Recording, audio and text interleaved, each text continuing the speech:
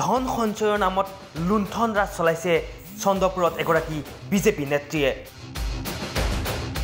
Pragjyoti trading cooperative society লিমিটেডে চলাইছে লুণ্ঠন ৰাজ ধন বিচাৰি গলেই ভয় ভাবুকিৰে ভীতিগ্ৰস্ত কৰে ভুক্তভোগী ৰাইজক ন্যায় বিচাৰি আৰক্ষীৰ ওচৰত স্থানীয় জনতা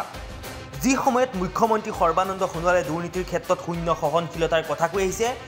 তেনে সময়তে স্বয়ং বিজেপি দলৰ ৰাজ্যিক পৰ্যায়ৰ এগৰাকী নেত্ৰীয়ে দৰিদ্ৰ ৰাইজৰ ধন সঞ্চয়ৰ নামত সোসাইটিৰ জৰিয়তে চলাইছে লুণ্ঠন ৰাজ এই বিস্ফোৰক অভিযোগ চন্দ্ৰপুৰবাসীৰ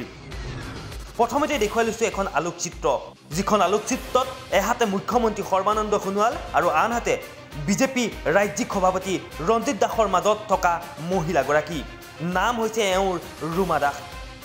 বিজেপিৰ অনুসূচিত জনজাতিৰ ৰাজ্যিক মহিলা মৰ্চাৰ কাৰ্যনিৰ্বাহক সদস্য এওঁ শাসনাধীষ্ঠ দলত থকাৰ সুবিধা লৈ আত্মসাৎ কৰিছে নেকি দৰিদ্ৰ লোকৰ কষ্টোপাৰ্জিত ধন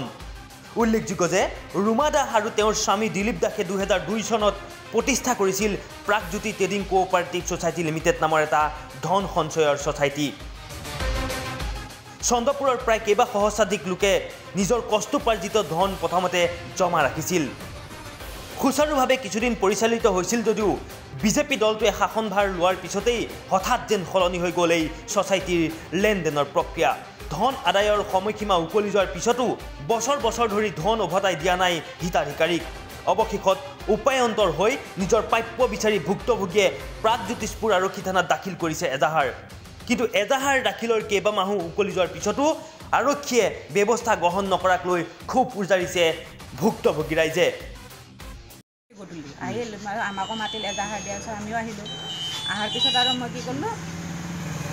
গধূলি মাতিছে সিহঁতো আহিল অহাৰ পিছত কি লিখিছে যে 1 মাহৰ ভিতৰত কিমান আছিলে যিমান পইচা আছিল আৰু যিমানখিনি পইচা আছিলে সেইখিনি পইচাৰ মই 3 কিস্তি কৰি দিম যদি পাৰোঁ 2 কিস্তি দিম নোৱাৰিলে 3 কিস্তি কৰি দিম সেনেকৈ ক'লে তাৰপিছত দিলে নে নাই পইচা তাৰে পিছতো আৰু মানে 3 কিস্তি যেতিয়া কৰি দিম বুলি ক'লে তেতিয়া ঠিক আছে আৰু দেউতাও মান্তি হ'ল বাৰু এবাৰৰ কাৰণে মান্তি হ'লোঁ মান্তি হৈ কিনে তাৰপিছত যেতিয়া আহিলোঁ পইচা নাই আজিও নাই কালিও নাই এমাহ আৰু পাৰ হৈ আজি 4 মাহ পৰিলাম মই সোসাইটি বুলি কয় সোসাইটিত ৰুমা নামৰ সোসাইটিত আৰু তাৰপৰা থানাতো দিছিলোঁ থানাও এতিয়া আকৌ কাম কৰে থানাত কি দিছিল এই এজাহাৰ দিছিলোঁ কেছ দিছিলোঁ কাৰ নামত এই কাণ্ডৰ নামত কাৰ নামত দীপক ৰুমান হা ৰুমান নামত নাকি পইচাখিনি দেওঁ বুলি কৈছিলে 1 মাহৰ 3 কিস্তি কৰি কিন্তু আজিলৈকে দিয়া এতিয়া প্ৰশ্ন হয় শাসকীয় দলৰ ৰাজ্যিক পৰ্যায়ৰ সদস্য হোৱাৰ বাবেই আৰক্ষীয়ে কোনো ধৰণৰ ব্যৱস্থা গ্ৰহণ কৰা নাই নেকি ৰুমা দাসৰ বিৰুদ্ধে নিজৰ কষ্টোপাৰ্জিত ধন সঞ্চয় কৰিও ন্যায় বিচাৰি এতিয়া থানালৈ তাত বাতি কাঢ়িবলগীয়া হৈছে দৰিদ্ৰ জনতাই প্ৰকৃততে ন্যায় পাবনে নে শাসকীয় পক্ষ দলৰ সদস্য হোৱাৰ বাবেই আইনৰ সুৰুঙাৰে সৰকি যাব এই তদন্তৰ প্ৰক্ৰিয়া ব্যুৰ ৰিপৰ্ট টাইম 8